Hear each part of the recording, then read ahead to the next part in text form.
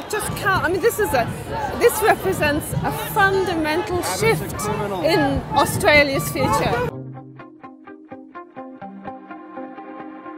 That if this is what they're going to do to education, health and welfare for average Australians, what the hell are they going to do for industrial relations and our jobs in the future? 60,000 workers were cut off from medicals on the 1st of January. I just can't believe it's that many people that have been so badly impacted by this latest change.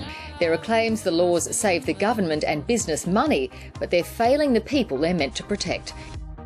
Angry parents are on the warpath over savage school funding cuts.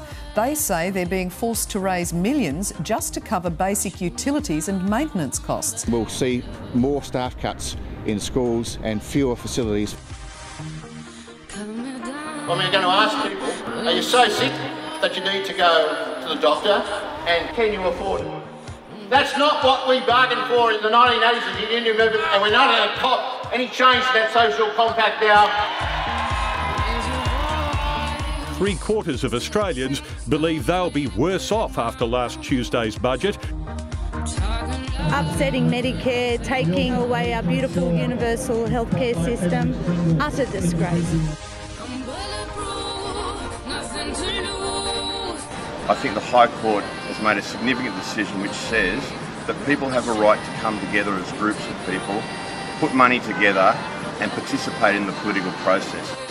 Let's get our next question. Mr Abbey, what's your version of work choice is going to be called?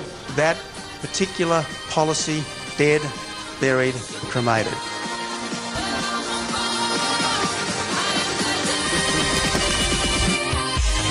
A lifter can become a leaner in the blink of an eye, and if there's no safety net in place for people.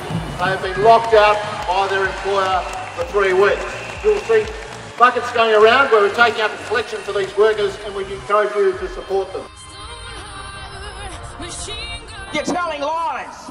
That is not a solution at all. That will create poverty. There's only one solution. It's not just where the money's being cut that upsets them, but where it's being spent.